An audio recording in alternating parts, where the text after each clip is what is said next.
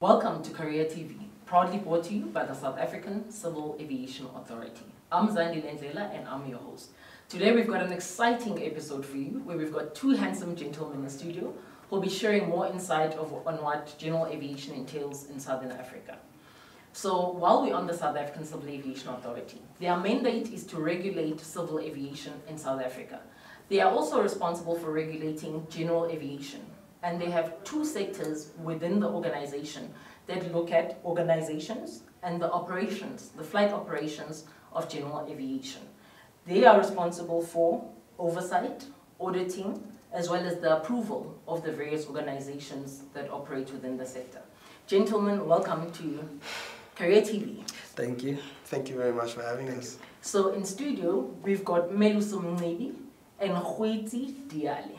So gentlemen, briefly tell us about who you are, what you do, and that type of thing. Khwetsi, take the floor. I'll get started. My name is Khwetsi Diale. I'm a qualified pilot and an aviation entrepreneur. And I'm a very, very big general aviation enthusiast, meaning that I take part in events, but I contribute to the community by heading up aviation development, transformation, and awareness projects. Melusi? Oh, my name is Melusi Mngqibi. I'm originally from Durban. I'm based in Johannesburg. I'm a qualified commercial pilot with a frozen airline transport pilot license. I'm also a drone pilot. I'm a grade 2 flight instructor with roughly 2,000 hours of flying. Thank you for having me on your show. Well, lovely to have you here, gentlemen. I'm sure we've got a lot to learn. I'm also quite keen on learning about general aviation. So while we're on this topic, what is general aviation? So general aviation is basically an aircraft operation other than commercial air transport operation and air ambulance, as well as any aerial work. It's divided into 3 sections, which is the training part of it, the recreational part of it, as well as private aircraft use. Yes. Wow, I love that you mentioned that, because myself included, there's a general perception that general aviation actually has a lot to do with the recreation aspect, the fun element of it. So I'd like us to just delve a bit further into the sectors that you just mentioned within general aviation. Can we basically just elaborate on the flight training aspect and the instruction as well, please? I think, because general aviation is one of the most diverse sectors of our industry, flight training plays an integral part in the assimilation or sort of getting people into the industry. Yes. So, usually we usually know about the flight schools that teach you to become obviously a commercial pilot and so forth. Yes. But the flight training goes a little bit deeper, where you get introduced to the flying concepts and the basic principles. I think Melusi, as a flight instructor, can just shed more insight on that, as you've had sort of first-hand experience. Yeah. So to talk about flight instructor, first there are different kind of flight instructors. Yes. There is helicopter flight instructor, fixed-wing flight instructor, drone flight instructor. So how one become a flight instructor, zooming in specifically on fixed-wing, what I do, you have to go through or get all the pilot licenses, from private pilot license, commercial pilot license, and then you can train for an instructor's rating. Okay. Then after getting that instructor's rating, you start off as a grade 3 flight instructor, meaning you can train a pilot from student pilot license to private pilot license. And then after about 200 hours of instruction, you can now get an upgrade, become a grade 2 flight instructor, meaning now you can train someone towards private pilot license, also commercial pilot license, and do some tests on private pilot license.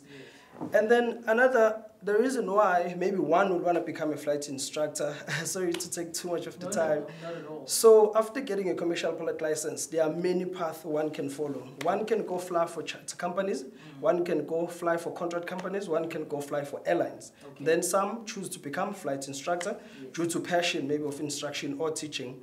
And also what instructors, the opportunities that come with being a flight instructor is, as a flight instructor from general aviation, becoming a grade 2 flight instructor eventually, when you move on to charters, contract flying, as well as commercial operations, they also need instructors there. Guess who gives training to new pilots in the airline, for pilot license renewals, etc. And last but not least, if one day one aspires to be a designated flight examiner, which is the only examiner that can test someone for their commercial pilot license as well as airline transport pilot license, you have to be a grade 2 flight instructor. So I just wanted to elaborate on that thing. Oh, okay. Wonderful. Gosh, I didn't even realize it goes that far. Guys, I hope you're learning as much as I am. You guys also mentioned private operations within general aviation. Can you please elaborate on the private operations? Yeah, private operations, especially within general aviation, play an integral part in helping local businesses and industry grow and for the interconnectivity of those businesses. Yes. So what private operation means, it means that as a general owner, you own your little aircraft or you own a fleet of aircraft that you use for particular reasons, whether it could be for, you know, the nice Saturday flying with your friends and family, or it could be for the Monday to Friday work where you live in a certain town and you work in a certain town, and it helps you by moving around. Now, private operation also extends further than that, where you have businesses that have private aircraft that fall under general aviation, where they utilize and they use that aircraft to get around. You know, sometimes the staff doesn't want to take a bus or go in a minibus taxi. They'd rather fly somewhere that's quite far. And then nice life. yeah, and they can sort of do their meetings on board. Yes. So private operation in general aviation plays an integral part in helping private individuals not only carry out their work, but to also open up new doors to sort of their personal and social life. You can imagine, you know, what if I want to see you in another city, Zandi? I would love to fly and come and see you for a little bit, yeah. Nice. And take me for breakfast while you're at it. Yes. Yeah. Yeah, and I mean, when it goes deeper than that, you start to realize that for the interconnectivity of towns and cities, it plays an integral role. You can imagine for outlying rural towns and cities, not having the privilege of having airline route networks. The private aviation sector, or in fact the general aviation sector, play a pivotal role in bringing new products into the town or moving people around. You'll notice that in some areas there are air ambulances that fly around. In some areas you find that some companies or sort of some service providers use aircraft to bring goods or services to a certain or particular area. Wow, definitely. It's quite dynamic. I actually didn't realize that general aviation covers all of that. Absolutely. Now that we've heard quite a bit about flight training and instruction, let's take a look at what that looks like.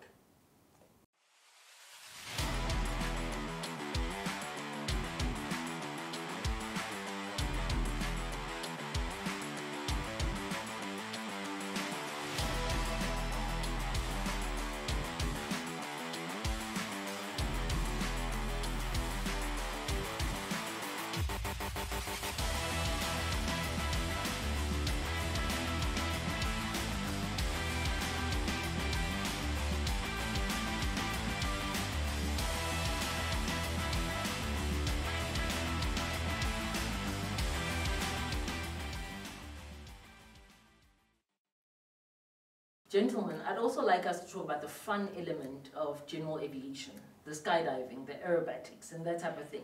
Would you gentlemen kindly elaborate on what that entails? I mean, that's the best part of general aviation. And I always say for the young people out there, if you want to enjoy the aviation sector, that's where you need to get in, to find that passion and to grow that passion. Now, the recreational side of aviation gives many opportunities to different sectors. You know, traditionally we think that aviation is the fixed wing or the helicopter aircraft, but sometimes, you know, if you look up in the sky, you can see that odd little balloon or the parachuting, or you can see that small little plane doing tricks in the sky. Now, in general aviation, there are magnitudes of sort of subsectors where you have sort of the parachuting, and you have the hot air ballooning, and you have the sports aerobatic, and you have the powered flying. Without diving too deep into it, amongst those sectors, tourism, sports, and skills management plays an integral role. For example, you'll know that in some tourism capitals in our country, you have hot air ballooning businesses that are playing a very integral part in general aviation, where as a small operator, they're able to take people up in hot air balloons.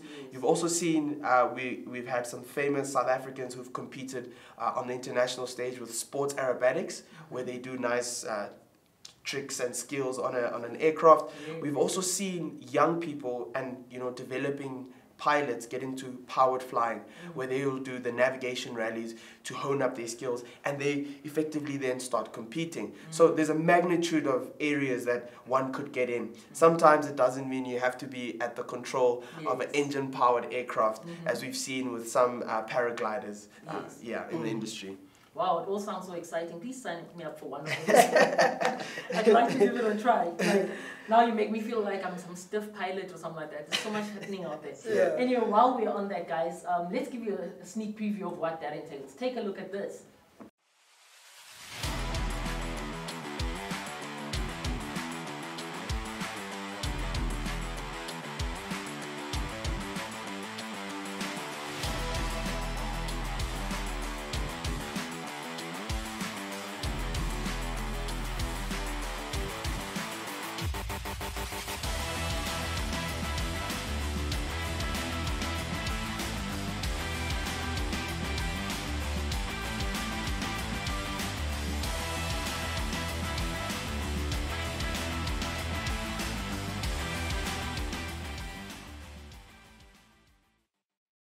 So let me come back to you, gentlemen. So if someone is out there in the public and they're interested in getting involved in general aviation, how would one go about that? The activities that are within the space.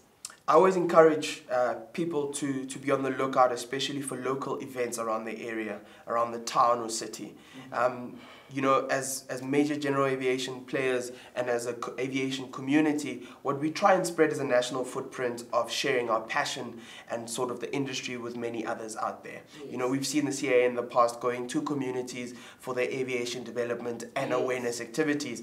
It's always good to accompany the CAA, to also take part in air shows in the local area. Yes. The best example would be visiting your local airfield to find out about events that are happening, some exhibitions, or even making some new friends at the local flying club. Yes. Notably, you'll see that in the turn post-pandemic, we're seeing a return of these amazing air events, such as, you know, the Newcastle Air Show. We're seeing the ICAD event, which is the International Aviation demonstration. Yes. We're seeing a lot of, you know, the South African Air Force participating in community development events. So I think that would be sort of the first part to get involved. You know, we are always trying to spread our love and our passion, and we're always trying to spread the magic of general aviation. Yes. So it's really as simple as going to your local airport and making some new friends and finding out some basic information about how you can be involved. Yes, and it's interesting the fact that all these exciting activities actually take place at your airfields, which we're referring to small airports, guys. So can you just zoom in on the importance of the conservation of these airfields, these small airports, why the communities need to take care of them? Yeah. Oh, okay. Zandi, before I get to that, I'd like to backtrack a bit on aircraft private use, just to add on what Khoitsi had said. All right. Because maybe some people might not be aware that one can actually just go for a private pilot license training and then buy their own plane. Instead of buying that $500,000 worth car, can buy a plane, fly around provinces and around the city. And also with recreational flying, what I really appreciate is the job creation, the role the general aviation in part of recreational flying it plays, the jobs that are created, people that are manufacturing these microlights, these air balloons, people that are working in these operations. So not everyone has to be a pilot or a mechanic or whatever, but then there are many supporting roles in these operations. Then coming to your questions pertaining airfields, which is the small airports that we have in our local cities.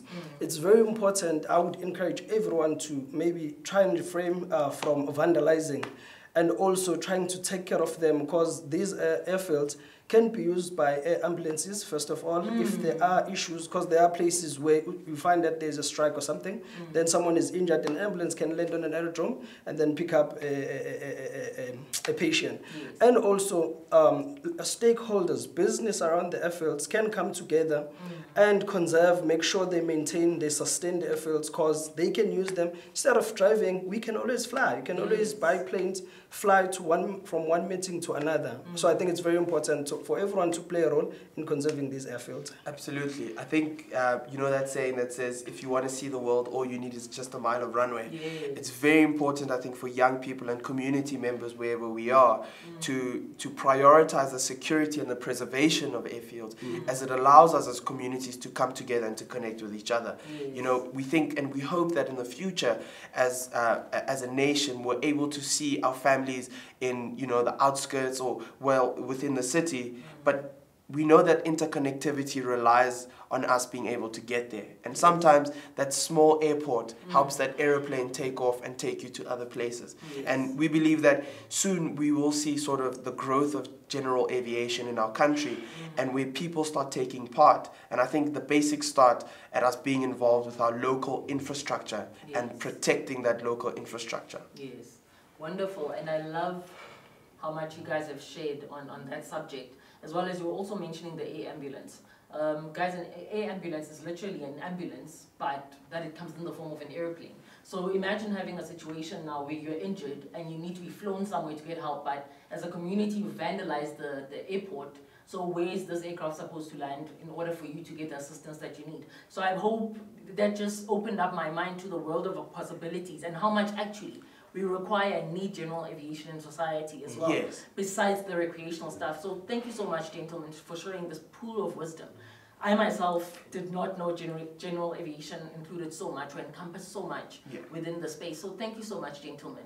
And ladies and gents at home, if you have any questions for us, comments, whatever, you want to get in touch with us, reach out and post whatever you want to say to us in the comments section. Like, subscribe so that you are able to keep in touch and know whatever else that we're posting that is industry related. And stay up to date. And on that note, guys, I hope you've been as intrigued and as your mind has been opened up to the world of possibilities that exists within general aviation, because I myself am completely blown away. So until next time, stay tuned and take care of yourself. Goodbye.